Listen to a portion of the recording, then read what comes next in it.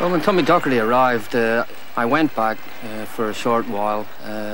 I didn't get on very well with him when I went back, and he let me down on one occasion.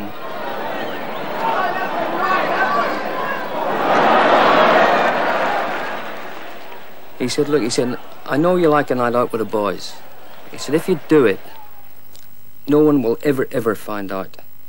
He said, but I'll bring you back in the afternoon. I'll train you twice as hard. So I said, okay.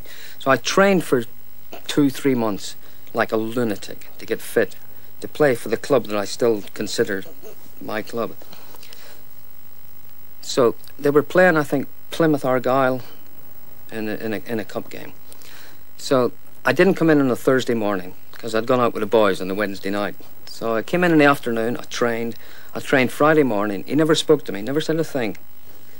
So then I turned up for the game on Saturday, and he called me in the referee's room, and he said, you're not playing today. I said, what do you mean I'm not playing? He said, because you didn't turn up for training Thursday morning, and I can't let it be known that you're the boss. He said, I'm the boss.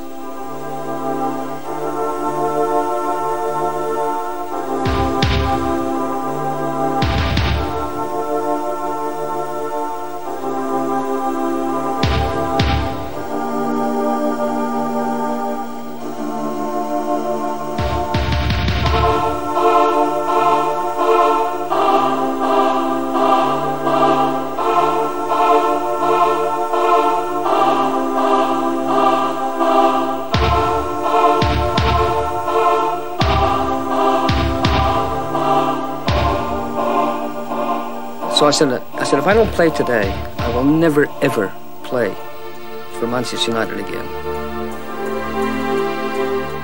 All the players left, and I went up and I sat in the stands on my own for about an hour.